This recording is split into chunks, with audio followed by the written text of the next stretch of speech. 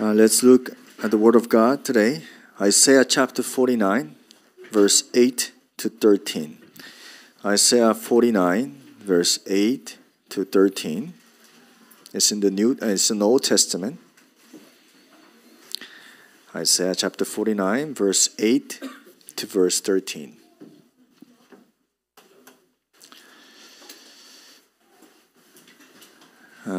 If you are fine, also, if you can read it together, I would like you to read together this Bible verse.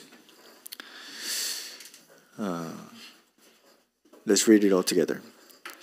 Thus says the Lord, in a time of favor I have answered you, in a day of salvation I have helped you. I will keep you and give you as a covenant to the people, to establish the land, to apportion the desolate heritage, saying to the prisoners, come out, to those who are in darkness, appear.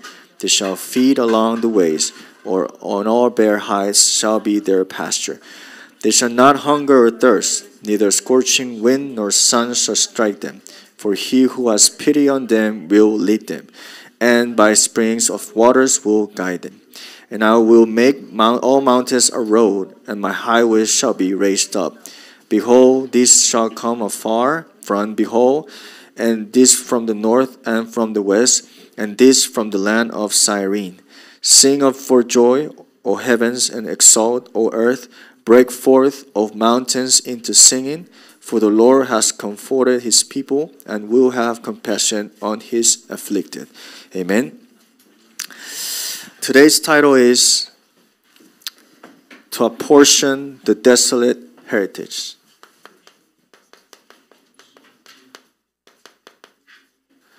To apportion the desolate heritages.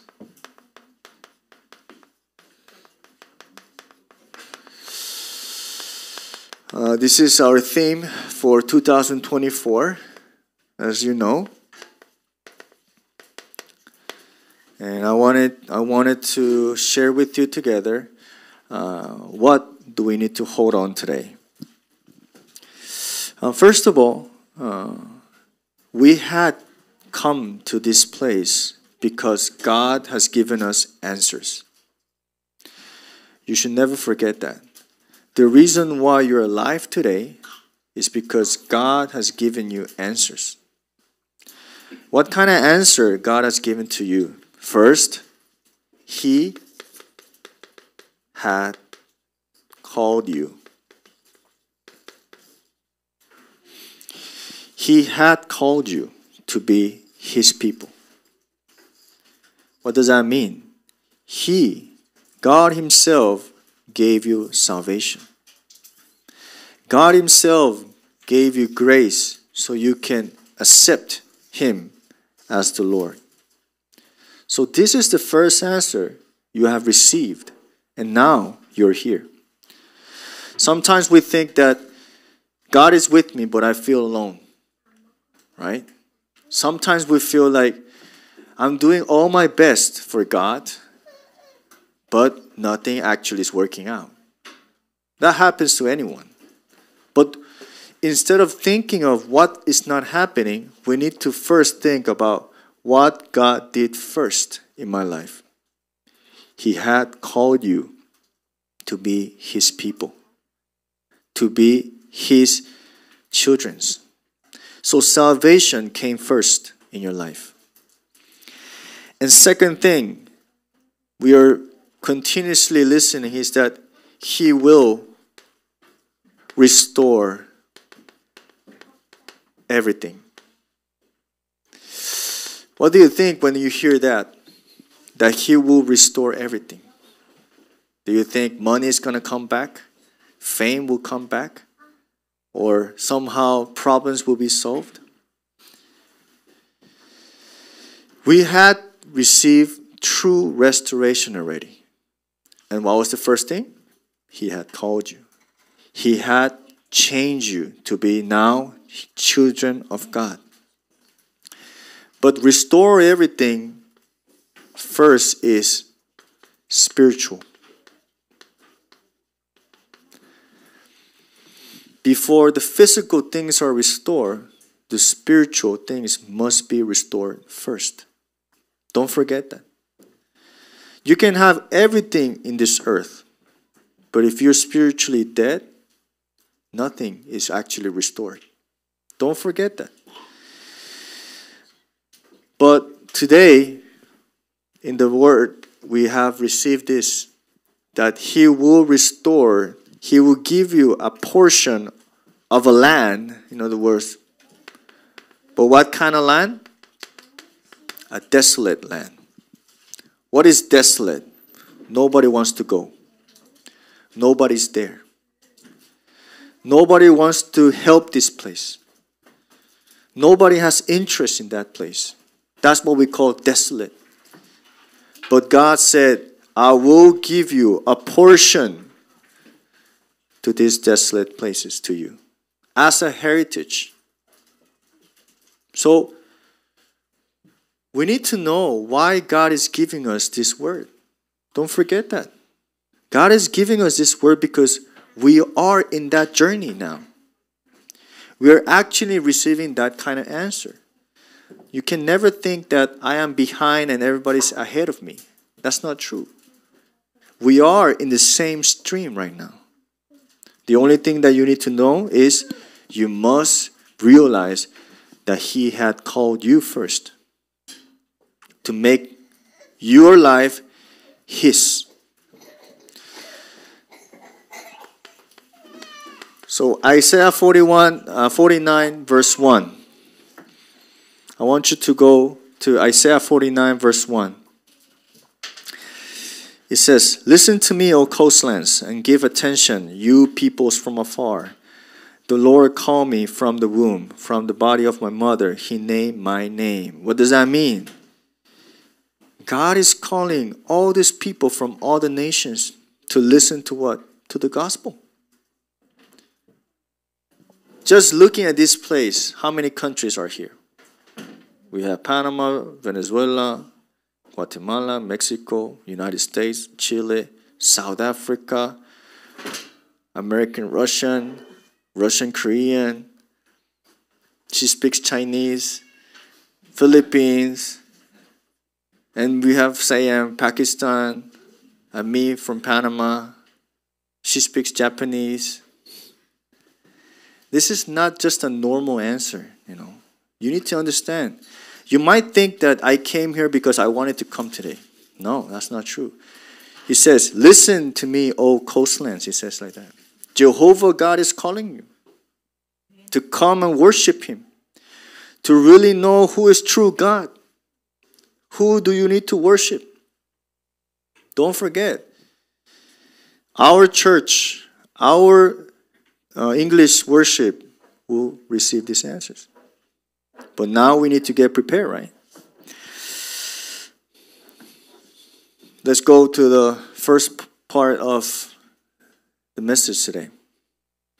God has given us a promise. Promise of what? Restoration. As I told you, everyone wants restoration. Everyone. Not a single person in this earth don't want restoration. Everyone wants restoration. But what kind of restoration do we need to have first? Isaiah 49, verse 8. It says, in a time of favor I have answered you. In a day of salvation I have helped you. I will keep you and I give you as a covenant to the people to establish the land, to apportion the desolate heritages. The first restoration is what? Your life, which is salvation now to you. And to those desolate places that nobody is interested, God will restore it for you. Nobody cares about your country. Nobody cares about your problems or your family. But God is saying, I will restore it for you. The only way to have this is He needs to protect you.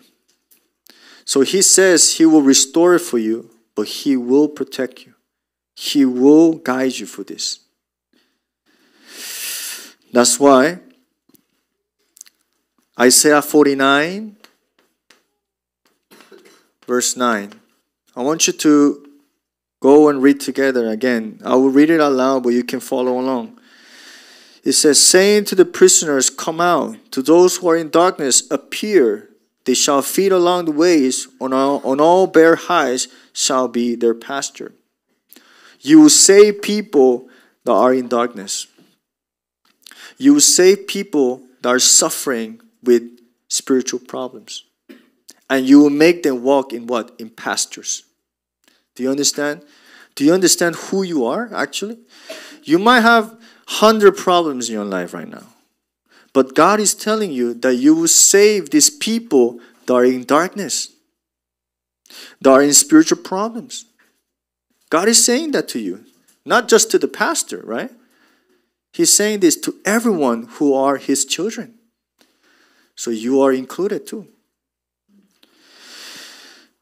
That's why, let's go. Isaiah chapter 49, verse 10. What does it say? It says, they shall not hunger or thirst, neither scorching wind nor sun shall strike them. For He who has pity on them will lead them, and by springs of water will guide them. Once you're restored, and once this restoration comes to you, it says you will never hunger nor thirst anymore. Are you thirsty every day? I was thirsty today when I woke up for water, right? Raise a hand, someone who didn't drink water today in the morning. You? I guess right? But at the end of the day, you would drink water, right? Once or twice. But I'm saying, people are in hunger, in thirst that is never quenched. A hunger and a thirst that with water cannot be quenched. Do you understand what it means? But it says, now with this restoration, you will never have hunger, neither thirst. Neither wind nor sun will strike you again. Before, problems will give me so many things that I will never be again. I will never be able to stand up before. But now, it's not like that. Because He says, God has pity on us. And He's lead us. He guides us to what? Springs of water. Springs of water means foundation. Never-ending water. So you will have this in your life. Never-ending restoration. Don't forget that. And also, let's go to Isaiah chapter 49, verse 11. What does it say? And I will make all my mountains a road, and my highways shall be raised. When I heard this word, all burden went away. Do you understand what it means? Verse 11. I want you to go home today and read 8 to 13. One by one. It says, He will make a road on the mountain. Do you understand what it means? He will not take away your mountains. That's what I mean. He will make a way through the mountain.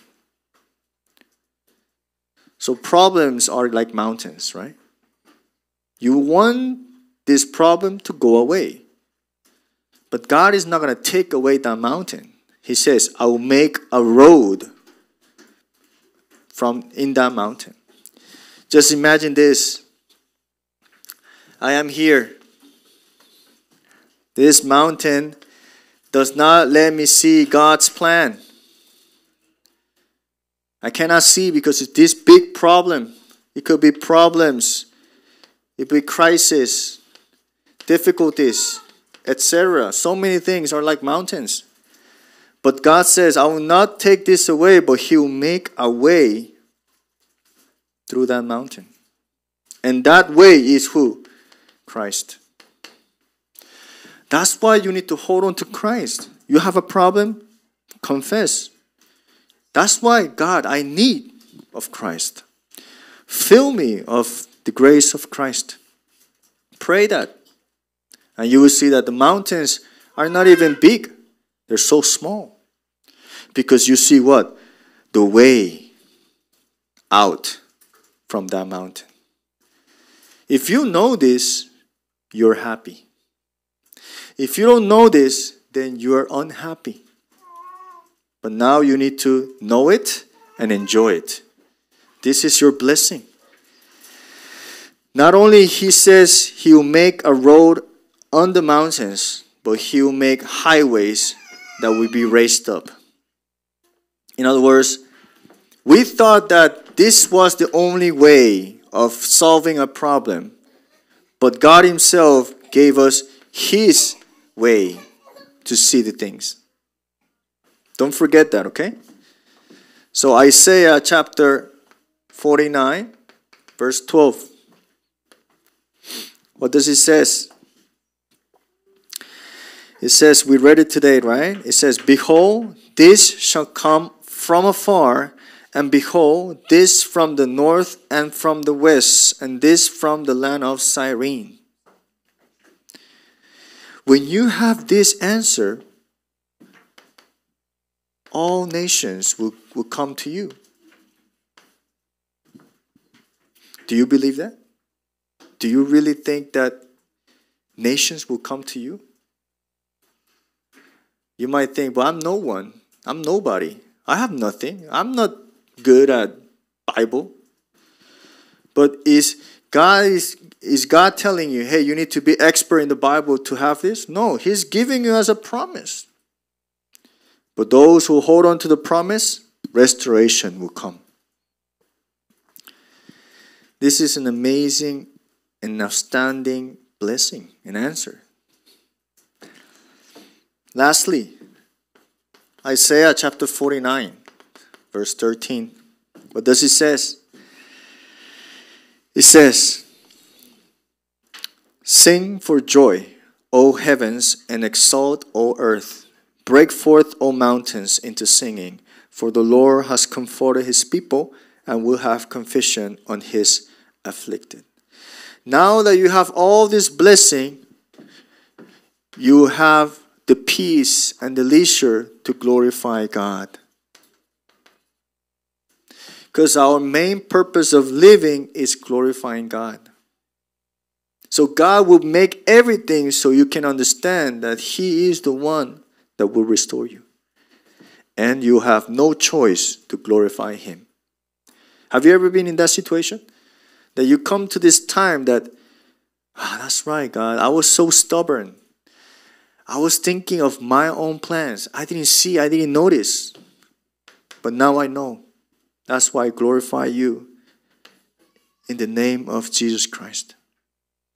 Because it says, through his Son, the Father is glorified. Do you understand that? You have Christ. The Holy Spirit dwells in you. Through him, the Father is glorified. Remember, your life is to glorify who? God. Not glorify yourself. Not glorifying money. Not glorifying success. Your life is to glorify who? God. Never forget that. The moment you forget this, you're forgetting about the promise.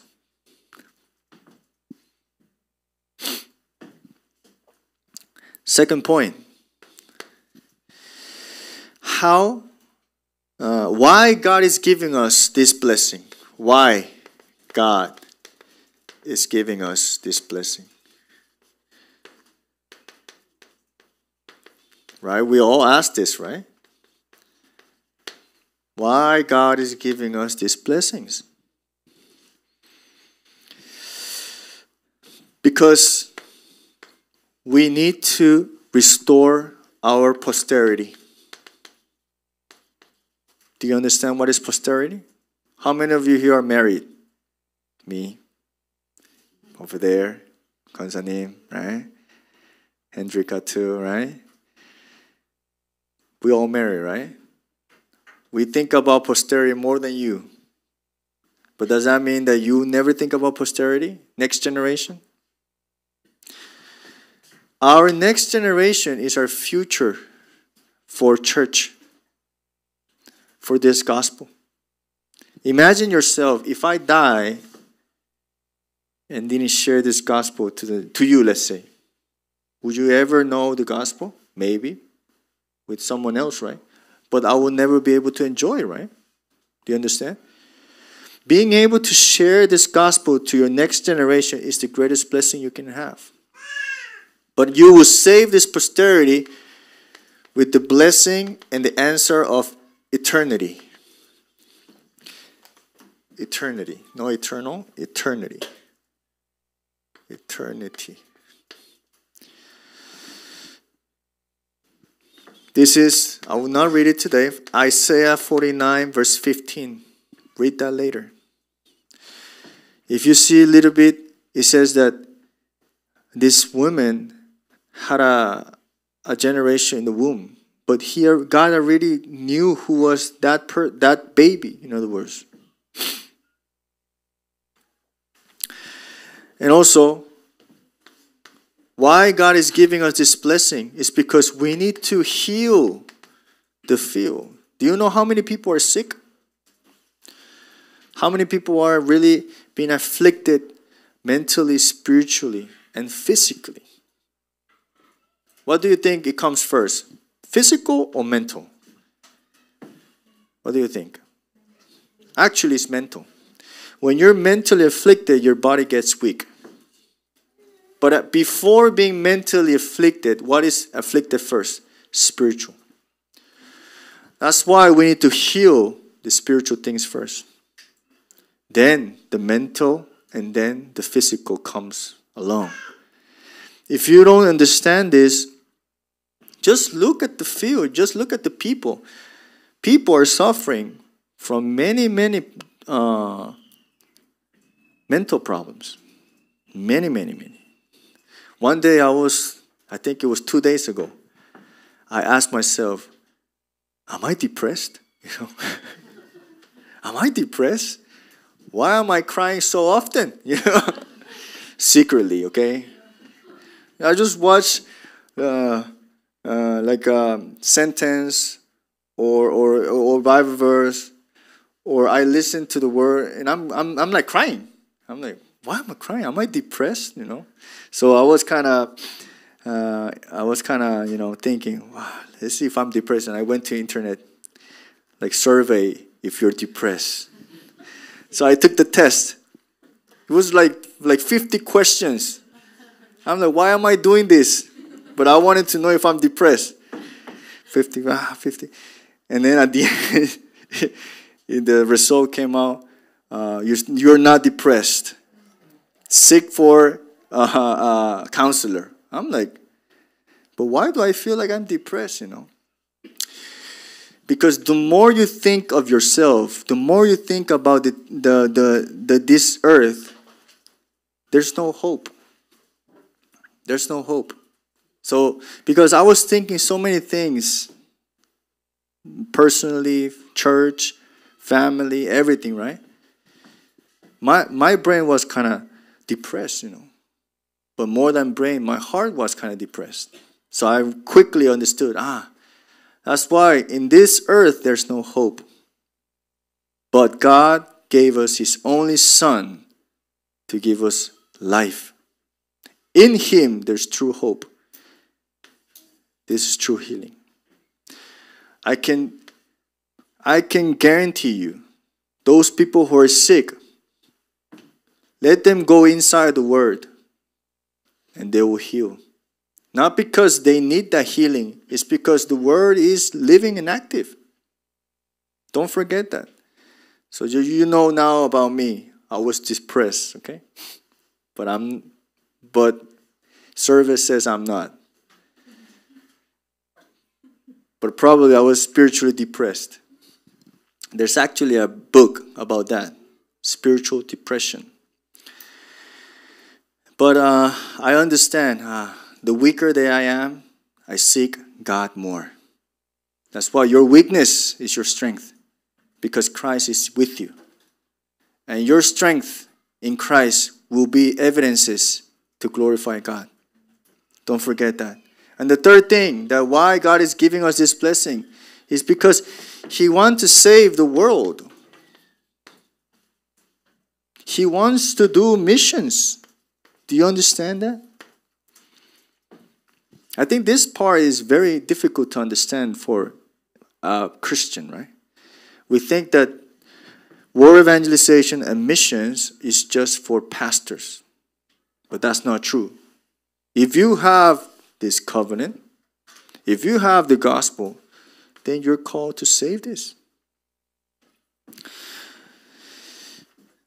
And after that, you can read Isaiah chapter 49, verse 18 to 22.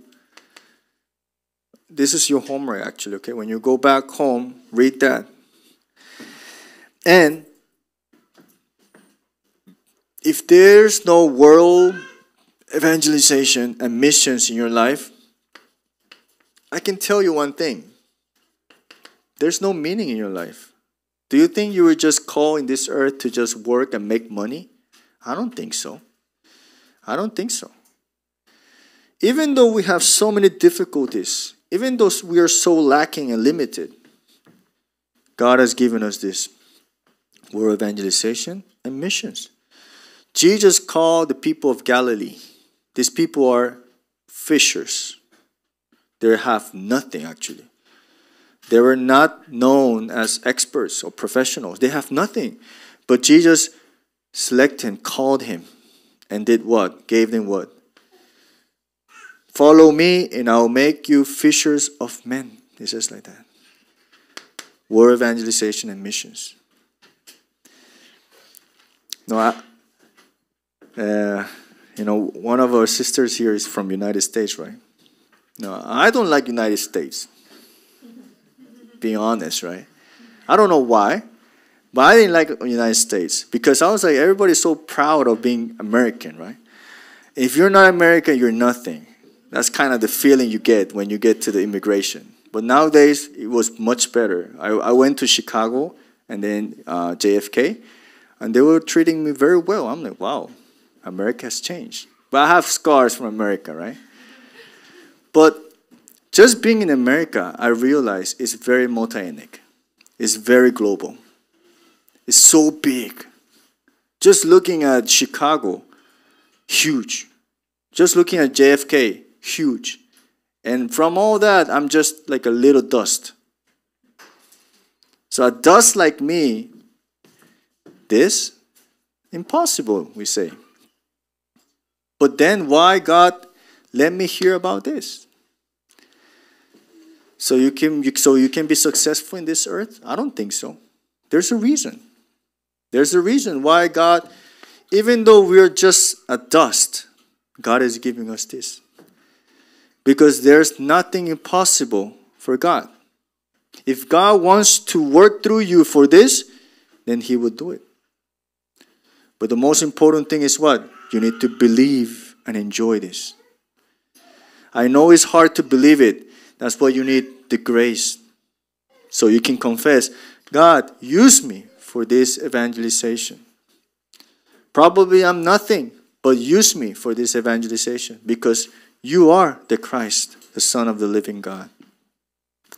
Conclusion of today.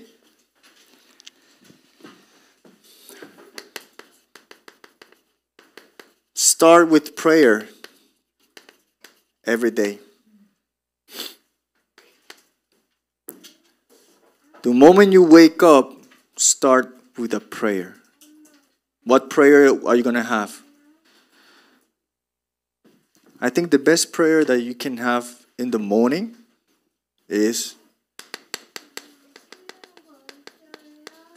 thanksgiving. Start with that.